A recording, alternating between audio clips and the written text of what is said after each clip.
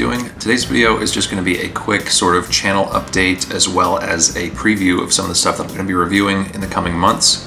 So first things first, the channel is approaching 1,000 subscribers and actually 500,000 views, which is pretty cool. So if you're watching this, if you've watched my videos before but haven't subscribed yet, please click the subscribe button and the notification bell.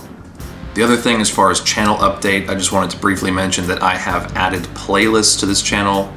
It's not super recent, but I don't think I announced it. So there's playlists for things like guitar reviews, gear reviews, pick reviews, original music, jam sessions, all separated. Just in jam sessions, I think there's over 4 hours of video. If you wanted to watch them, it will just play straight down. So if you're visiting the channel, check those out as well. But now let's get into some of the upcoming gear. This is going to be mostly picks. I have one set of strings and a whole bunch of different picks. I've started the pick review sort of series back up again if you haven't noticed. Basically, I think it's something that's very accessible. Obviously, most picks are not very expensive. And also I think it's largely overlooked. I think a lot of players look at their pick last as far as what is contributing to their sound when, I mean, maybe that's fair, but it's also fair to say that a pick has a huge impact in the sound of your guitar. The volume of it, the tone of it, the attack sound on the strings. I've talked about this before, but again, that's kind of why I'm getting back into pick reviews, because while I have yet to find a pick that has overthrown the pick that I use all the time, it's really interesting to me to try different shapes, materials, and kind of see the reasoning as to why people might have a taste for one pick over another. So basically this is, I don't know, if you want to consider it like a Sweetwater guitar pick haul or something, I don't know. So firstly, I have an 8-pack, multi-pack of Dunlop Flow picks. One of these I've already done because I've had it before, which was the 1.5 mil, but this has quite a range of them from thinner to thicker than that. So there's probably going to be 7 picks in here that I can try. I'm not sure if I'll do a dedicated video for each one, if it'll be worth it to do that or just to compare some of them, but we'll see. The next one is actually felt ukulele picks. I don't really expect to use these very often. They are extremely thick and felt. They're more rigid feeling than I expected, but I think they'd have very limited use as far as practical use, but I'm interested to see how they react on a guitar. Next, we have some Fender picks, which I don't usually play because mostly when you think of Fender picks, you think of the whole celluloid kind of just real basic sort of plasticky tortoiseshell kind of material picks, which is what this is, but these are a 3-ply tortoiseshell, white tortoiseshell with a indented logo for grip.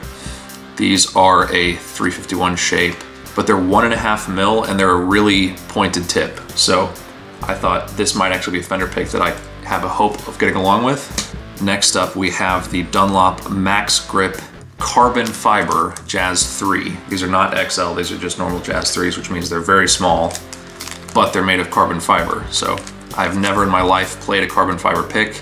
Normally carbon fiber is used for things that should be lightweight. So it'd be used in like racing or like in a, you know, to lighten up a vehicle or something. I don't really know what tonal characteristic it will have. I can't even guess, so that'll be interesting. The next thing we have is 2 different types of Graphtec Tusk picks. And Graphtec Tusk, if you're watching this, if you're a guitarist, you'll probably know that that is a nut material. So Graphtec Tusk is usually made into guitar nuts. I'm actually a fan of Graphtec nuts, so this will be really interesting to try. There's 2 different variations here. They're both 1.4 mil. They call it a teardrop shape. It is basically a teardrop shape. Similar size to a Jazz 3, maybe a little bigger, but definitely not as big as a standard shape. They have 2 variations here, which I got. They have more than that, but there's 2 that I got to compare. There's bright here and warm. So not only can I try the material, but I can compare the 2. Last up for the picks, we have the John Petrucci Signature Flow pick, which is a 2mm flow pick. It doesn't appear to have a raised grip, although it does have insignias on it, and on the other side has like the John Petrucci signature. Maybe there's some kind of grip on this. There's like a round area to it, so I'm not really sure, but John Petrucci, of course, of Dream Theater. Now, I'll tell you right off the bat, I'm not the biggest Dream Theater John Petrucci aficionado that there is, but I do appreciate his playing, and I can tell from even from his guitar designs and everything that he is extremely focused on a certain type of ergonomics, which is why I think it's interesting to try his signature pick. And then the final piece of gear that I got in this round of just sort of small gear is actually strings, which is the D'Addario XT 10-46, which I think is a coated string, although they beat around the bush and they don't say it. They say that these strings combine high carbon steel cores with an extended lifespan treatment, which to me sounds like it's coated. I understand why they wouldn't want to say that, because every coated string, sorry, there's a fly. Every coated string that I've ever used before has sucked, because it feels like the string is completely wrapped up and you can't really feel it. They don't necessarily sound terrible. They sound kind of like if you just soaked a string with string lubricant or something, but they stay sounding like that. But I've never gotten along with the feel. So hopefully, fingers crossed, I can get along with the feel of these. I have about a 50% expectation of liking it. 50% is because I've never liked coated string before, and 50% is because I have always liked D'Addario strings. So I'm hoping I don't get disappointed by these. I'll probably do this video fairly soon because I want to get these on my guitar just to give them at least a first impression, sort of a test run, see how they sound, see how they feel.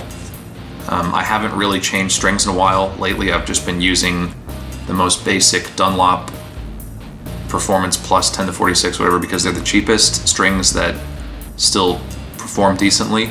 And that's because you're sick of hearing this if you've watched my videos before, but I have really corrosive hands, so my strings rust out really fast. I basically get 4 or 5 hours of playing time if I'm lucky. Sometimes just 2 sessions, which could be 4 hours, and then I have to change strings typically, so that's why I'm willing to try these. If they feel coated, I'm not gonna ever use them again. But that's about it. So stay tuned.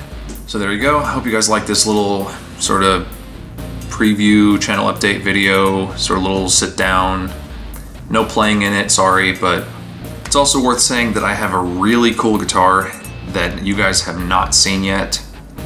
I actually traded my Flying V for it, which I just got a couple months ago, and then I traded it after I had it for like a month so that I could buy this other guitar, which you're gonna see shortly as well. But yeah, if you like this video, don't forget to share it and subscribe. If any of these picks seemed interesting and you're not subscribed, go ahead and do that because I'm gonna be reviewing them pretty soon. Also, if you have any preferences for which ones you want me to do first, leave that in the comments. Subscribe if you haven't already, check out the playlist if you haven't already, and I will see you guys next time.